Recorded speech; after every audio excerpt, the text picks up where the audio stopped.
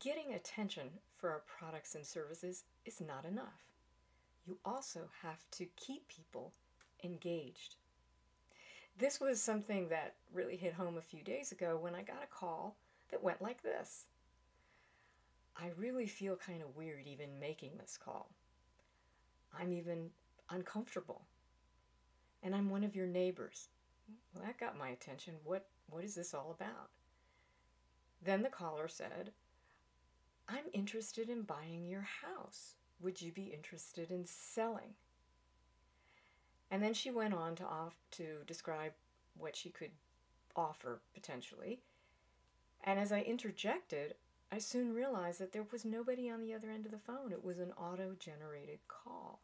And I immediately hung up and felt used.